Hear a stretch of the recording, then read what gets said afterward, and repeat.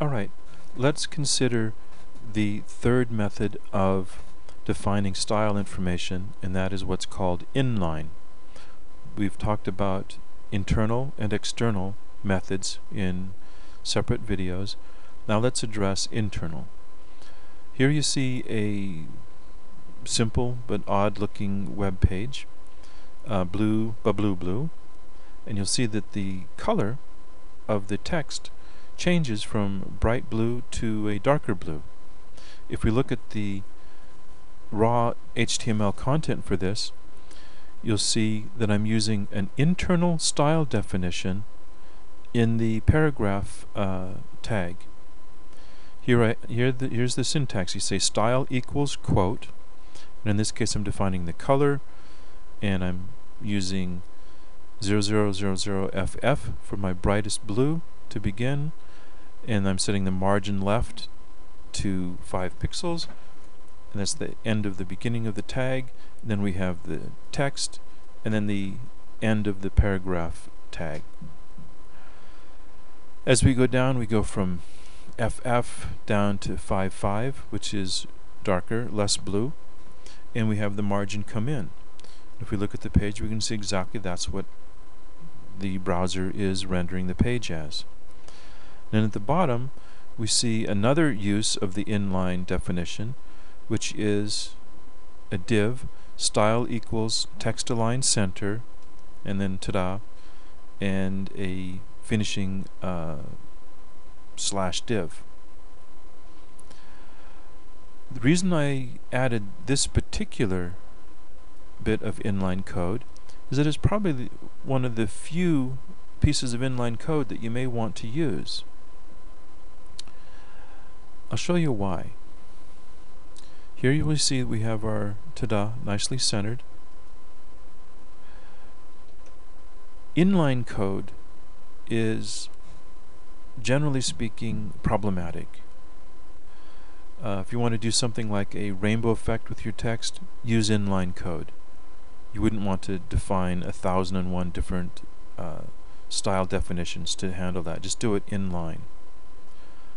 But if you want to establish like a general color for all of your text on a page, if you use inline, you have to add the inline for every single paragraph.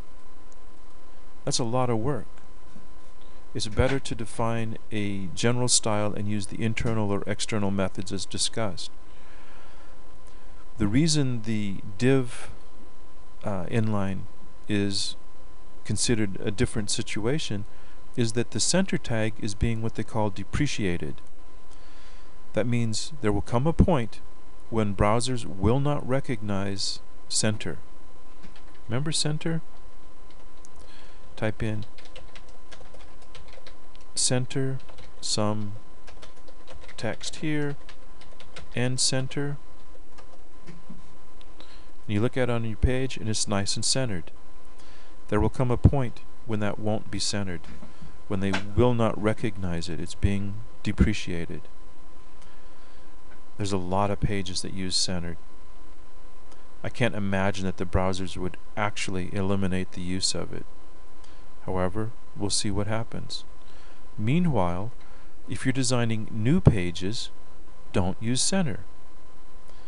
If you have an area that you want centered and you just want to slapdash it to get it moved over, use this inline div trick right here. That should work for you. Undoubtedly there'll be situations where it won't work, but for the most part this will be a nice trick for replacing center. So this should give you the fundamentals for using inline style. Remember the syntax. You just say style equals, and that's before you get this little greater than sign at the end of the tag. Because here, I'll show you what it looked like. We started with this.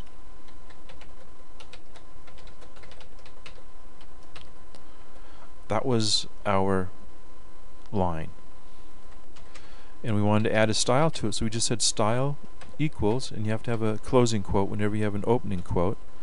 And we say, alright, let's change the color, and we'll change it, in this case let's change it to a nice strange color. Now you don't have to use a semicolon if there's just the one element, but I have a habit of always using semicolon. So let's add that, and there we have our kind of greenish yellow blue blue blue blue. That's how you add inline style. Good luck.